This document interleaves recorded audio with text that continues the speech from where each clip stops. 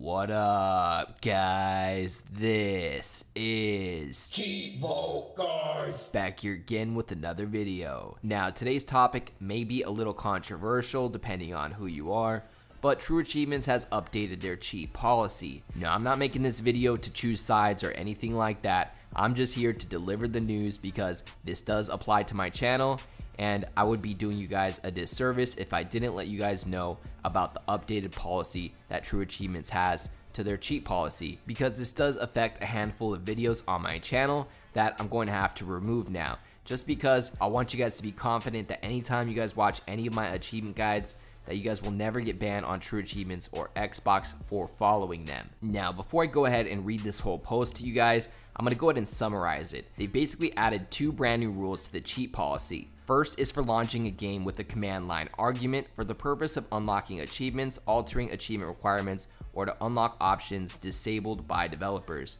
Now, don't get this confused with console commands. Console commands are totally legit and they are allowed because they're included in the game by the devs. Now, what they're talking about is software that you have on your computer where you can basically upload a file and it will automatically input all of the puzzle solutions for you without you having to press anything. That is not allowed on True Achievements anymore. So you cannot use external software to type in all of the solutions for you. You have to type them in yourself. Aside from that, they added a second rule which prevents you from manually adding or editing files in mod-enabled games to unlock achievements or alter achievement requirements. Now, I'm gonna go ahead and make this nice and simple for you guys. Mods are allowed in certain cases. The only case that you would be able to use a mod for achievements is if the game had a mod browser or a mod store where you can go in, browse the community mods, and download it to the game. If for some reason any of those mods help you with achievements, they're totally legit. So they have clarified that surviving Mars is legit. You can use the mod browser to download the achievement mod and unlock the achievements. That is not going to be against the rules on True Achievements. At first it was kind of up in the air, gray area, but they basically clarified that if the game has a mod browser included inside of the game, mods can be used for achievements. If you have to download an external file and basically drag that into your game, like on the computer let's say, that is not allowed anymore. There are really only 3 games that have broken this rule, those being Mount and Blade for Windows 10, Starbound for Windows 10, and then finally Pillars of Eternity 2 for Windows 10. All 3 of those games required you to download a mod file and drag it into the mod folder on the Windows 10 version of the game. Now, even though Xbox supports mods for those games, True Achievements is not going to allow you to do this. So again, the only instance where you can use mods to get achievements is if the game has a mod browser inside of the game where you can simply go inside of the game and download a mod that was uploaded by the community. And on the other side of that, you cannot download any external files and drag them into your game to help you unlock any achievements or trophies. And it's really as simple as that. So unfortunately, I am going to be taking down my guides for Mount and Blade Windows 10, Starbound Windows 10, as well as Pillars of Eternity 2 Windows 10, just because moving forward, those would be considered cheating on TrueAchievements.com, and I don't want any of you guys to get in trouble for cheating. Now, you're probably wondering, what if I already completed this game? Is True Achievements going to penalize me at all or anything like that? And the answer is no. This change is not retroactive, so for anybody that has completed these games using mods before this rule change will not be penalized. But moving forward, if you do it, it's not allowed and you could be penalized for cheating on TrueAchievements.com. So if you already did it, good for you. You got it done before they changed the rules. Lucky you. Unfortunately, if you didn't do it yet, I do not recommend practicing these methods on either of these games just because you could end up being classified as a cheater on TrueAchievements.com. Alright, so that's a quick little breakdown on the rule change to the cheat policy on TrueAchievements.com. We're going to do a deep dive for the rest of the video, so if you want to go through this article with me, I'm going to go ahead and read it to you guys, and we're going to break it down line by line. But hopefully you guys have a good idea of what the rule change is from that brief breakdown. So, the article is called An Update on True Achievements Cheat Policy. I'll link it down in the description below. It says we recently proposed some small changes to the True Achievements Cheat Policy, the rules that govern what we allow and do not allow regarding unlocking achievements in games. We have taken on board all of the community feedback and have settled on an updated policy that we believe is both clear, fair, and enforceable. Here's the key part of the updated cheat policy, the part that defines cheating. It says, how do you define cheating? All profiles on the site must comply with the following rules. These things we do not allow. Using profile editors, trainers, or similar software to unlock achievements. Using a save from a different profile. This is considered game saving. Using a save from a different version of platform. Example, from Steam to Windows Store, outside of supported game mechanics. For example, some games like Grand Theft Auto or Borderlands let you transfer your game save from one platform to another in an effort to unlock achievements. That's fine, but you can't take a Steam save file and upload it into Windows to unlock achievements. Next, it says profile swapping, also known as the second profile glitch, which is the practice of transferring a save or game statistics from one profile to another. Next is editing or manipulating game files to unlock achievements, alter achievement requirements, or to unlock options disabled by developers. And then next we have the two bold ones, which are the brand new additions to the cheat policy. First is manually adding or editing files in mod-enabled games to unlock achievements or alter achievement requirements. Again, this prevents you from downloading an outside or external mod file and dragging it into the game files on the Windows 10 platform. And that's even taking into consideration Xbox allows it and enables you to add mods in some of those games. Even with that being said, True Achievements is not going to allow this. Again, the only instance where you can use mods is if the game has a mod browser or mod store included in the game, where you can download the mod without having to go to your computer and download any extra files or do anything to the game at all. Next, we have our final addition to the cheat policy, which is launching a game with the command line argument or using software to do it for you for the purpose of unlocking achievements, altering achievement requirements, or to unlock options disabled by developers.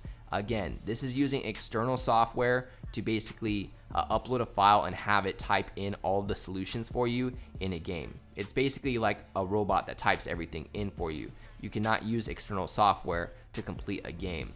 So they went ahead and added both of those bullet points to the cheat policy. Next, it says clarification of changes. It says the bullet points in bold above regarding the mods and command line arguments are the main updates to the policy. The mod rule was already covered by the section on file manipulation, but given the number of questions we have received on that topic, we've decided to make it explicit in the policy. Please note that this change does not affect the in-game mod store games such as Surviving Mars, as no manual file manipulation is required to install these mods. All of the mod functionality is built into the game engine itself. I do want to point out that somebody out there has to upload these mods to the mod store, which I'm assuming is allowed in terms of, like, let's say uploading the achievement mod to the Paradox servers so that other people can use it. But I want to clarify why this would be allowed. This is because you're taking a mod file and you're uploading it to the mod store, you know, the mod browser inside of the game, where other people can download those mods. You're not necessarily dragging it into your particular game files. So yeah, if you're wondering about Surviving Mars, especially just because they added new DLC and new achievements, there's no need to go, rush and buy the DLC because they're changing the rules or anything like that. No need for that because Surviving Mars method is allowed on True Achievements. Take your time, probably wait until that DLC goes on sale to finish getting your achievements with mods in Surviving Mars. Now it continues to say, games such as Minecraft that have worlds that you can download in-game are also unaffected. And again, that's because it has a in-game mod system where you can download the community mods. You don't necessarily have to download a random file off the internet and drag it into your game files. Next, it says there are, however, a handful of Xbox games on Windows that have a way to enable mods. There are third-party sites that host mod files for these titles that automatically unlock achievements. Downloading these files and using them to unlock achievements is not allowed under policy and will be considered cheating. So again, you cannot download any external files and use them or drag them into your game to unlock achievements or trophies. The only instance where you can use mods for achievements is if it has a mod browser or mod store in the game. Next, it says time frame for implementation. These rules are effective immediately, but they are not retroactive. If you have used these ban methods prior to today, you do not have to be worried about them being flagged on your account. What happens if I used ban methods after today? It says please read the How Do Investigations work section in the cheat policy for more information. So again, you don't want to complete those 3 games that I mentioned with mods. Otherwise, you can risk getting banned on trueachievements.com. You're going to have to complete them legit moving forward, unfortunately. Next, it says further discussion. I want to make it clear that we all are aware that these rule adjustments will not please everybody. Some achievement hunters believe that boosting sessions or the use of turbo controllers should be outlawed, and at the other end of the spectrum, there are others that believe that anything is fair game, including game saving and editing files. We have to place our line in the sand somewhere, and wherever we place that line, we know there will be some dissenting voices. I can assure you that everything we do is done with the best interests of the True Achievements community in mind. At the same time, I would like us to maintain the original strapline and concept of the site. Just how good are you? Another comment we see regularly is, if Microsoft allows it, TA should allow it. Firstly, we are not Microsoft. I originally created the True Achievement score system because I wanted to have a different and hopefully better take on Gamerscore. As an independent website, it's up to us how we define cheating on True Achievements. Again, this is the owner, Rich, speaking. And then it says, secondly, Microsoft has existing rules around achievement unlocking that would also prevent some things that we are banning, but sadly those policies are not currently being enforced. There are thousands of gamer tags on Xbox Live that have broken many of Xbox's rules around achievement unlocking, but have not been banned from the service. Our leaderboards would be overrun with these tags if we did not have an investigations team working hard to remove them from TA. We have different standards, and we have a great team that enforces those standards. If you have any questions about the cheat policy, please post them in the investigations questions forum. Alright, so we're going to head over to the investigations forum just because they have a forum titled Cheat Policy Fact in there, and it gives us some additional information as well as the specific games that have been affected by this policy change. So it says, Cheat Policy Update, Enforcement Timing. There will be a private message sent to all site members explaining this policy change. Once that PM is sent, the policy will be in full effect. Action will not be taken on gamer tags that have previously taken advantage of these exploits. This is a forward-looking change only, and there will be no retroactive punishment. We kind of already went over that in the previous post. But it says here, Cheat Policy Update, example games. Any manually downloaded mod that automatically unlocks achievements would be considered cheating. This pertains to the games that have been previously accepted below, as well as any future games that work similarly. So these are 3 games that were allowed before, however they're not allowed moving forward. Again, that's why I'm going to take down my video guide for these 3 games, because I don't want anything on my channel that is considered cheating on True Achievements. So the method for Mount and Blade Warband on Windows 10 is not allowed anymore. The method for Starbound on Windows 10 is not allowed anymore. And then finally, the method for Pillars of Eternity 2 Deadfire on Windows 10 is not allowed anymore. This does not impact games that function as these, Minecraft or Sims 4, or even like Subnautica, or anything that uses console commands. Really, that's just a whole different ballgame, whole different subject. Console commands and mods are totally different. Console commands is a feature that the devs included in the game, so it's fair game. It says, the games above are not utilizing mods, rather the use of in-game mechanics. This policy also added the following line, which is basically the second new rule. It says launching a game with command line arguments or using software to do it for you for the purpose of unlocking achievements, altering achievement requirements, or to unlock options disabled by developers. A breakdown on this, it says this pertains to launching games via a command line PowerShell prompt, import into Steam, or other similar methods where you can pass additional arguments on launch. Again, it's using software that enters in all of the buttons or commands for you to finish the game without you touching it. That is not allowed anymore as well. But yeah guys, that's pretty much going to cover the brand new cheat policy that True Achievement has put in effect in regards to mods. So yeah, I'm going to go ahead and take those videos off of the channel, unfortunately. But just keep in mind that, moving forward, any guides that you see on my channel will never get you banned from True Achievements, and it will definitely never get you banned from Xbox.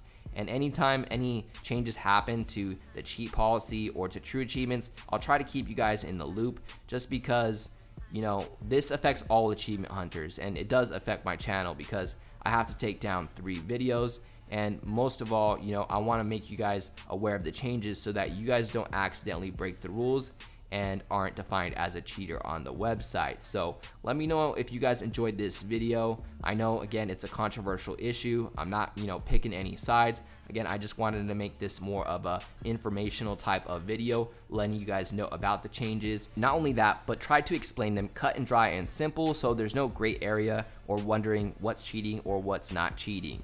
I think this video, as well as the post that True Achievements made, make it very clear and define what is cheating and what is not cheating on the website. So again, the main thing to take from this video is if you're trying to get achievements using mods, make sure you're not downloading any external file and dragging it into your game files, because that is not allowed on True Achievements anymore. The only way that you can use mods to get achievements is if the game has a in-game mod browser where you can browse through the mods that the community has uploaded, download them, and apply them to your game. But yeah, anyhow, I gave you guys a good 15-minute breakdown on this brand new cheat policy change that True Achievements put in effect today. Let me know what you guys think about the brand new cheat policy down in the comments below. As always, I'd like to give a huge thank you to all of my Patreon subscribers. We just hit 16 patrons. I'd like to give a special shout out to everybody in the biggest fan club, including TimG84, AOJ, Kegger101, Kana25, Michael Banksa, and Purple Rain 6. As always, I appreciate you guys tuning in. If you enjoyed this video, please leave a comment and don't forget to like and subscribe.